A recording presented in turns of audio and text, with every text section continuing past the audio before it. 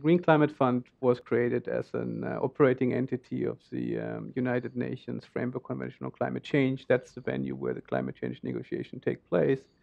And it's intended to raise funding and to support projects, programs, policies, and other activities and support for developing countries in their efforts to combat climate change. So it's very important to have such an entity. And this has, of course, happened in the context of an agreement in the climate change negotiations by developed countries collectively to commit to mobilize $100 billion annually by 2020 to support developing countries in these objectives.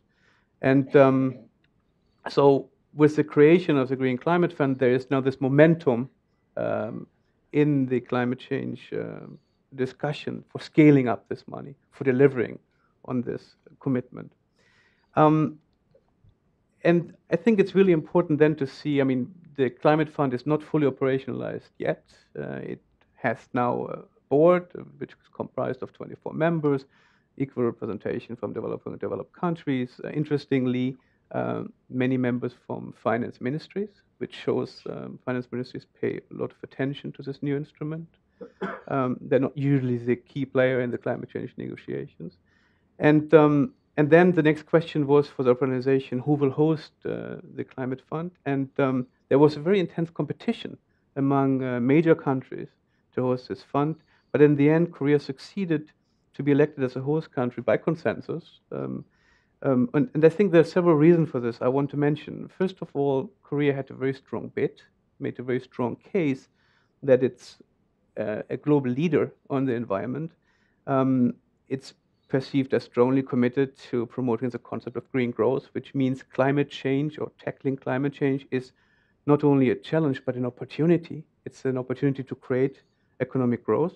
As an example, the Korean stimulus program in response to the 2008 financial crisis, its major part was used for investment into the environment. So that's very innovative. And maybe also one reason why Korea came out of the crisis quite strongly and quite quickly.